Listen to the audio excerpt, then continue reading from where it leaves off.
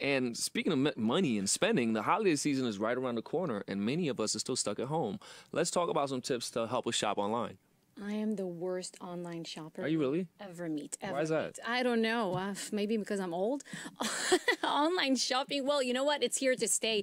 It first started with games and electronics, but now we even buy necessities like groceries and clothing without leaving the comfort of our own home. Which is something that would be unfathomable because you need to try your clothes and you need to get your food, but it is working. That said, you need to do your own research no matter what type of shopping you do. Shopping on your computer means you might miss out, in addition, on in-store preview of your products. So reading reviews and looking up videos about the product is necessary to make sure you aren't getting ripped off.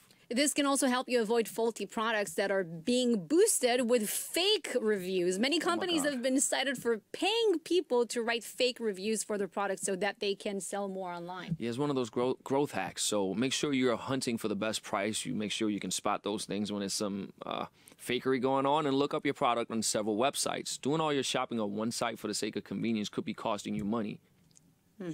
And when it comes to shopping for the holidays, it may seem easier just to do all your shopping on one major platform, let's say like Amazon.com, but be sure to check out the websites for your local businesses as well to see what they have to offer. This way you can stay at home while stimulating your local economy. And there's a really important point that I'd like to make here, because a lot of we've talked about this on the show, small businesses are struggling. There's the low end of the economy, there's the high end of the economy, and there's the large in the middle, which is small businesses. So stimulating your local economy is extremely important, and we need that to help get the economy back on track. You can also walk to the store with a mask.